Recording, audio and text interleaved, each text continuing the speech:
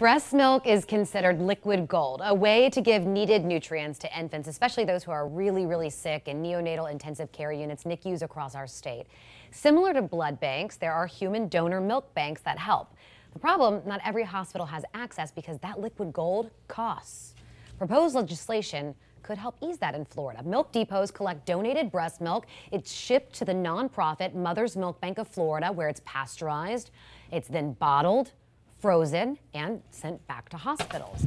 According to the milk bank, there's an equity issue between rural and urban communities. They say right now many rural hospitals cannot afford the donor breast milk.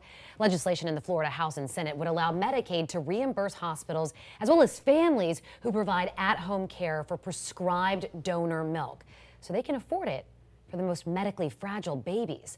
The nonprofit also says in our state there's been an increase in demand since May of 2021 due to preterm births likely linked to COVID-related birth complications. They say while the demand has started to decrease, it's still higher than normal, and they will be opening more milk depots across the state. We have several in Tampa Bay where you can donate your breast milk, and you can learn more about how to do that, where to do that, and the proposed legislation. Head to this story on 10tampabay.com.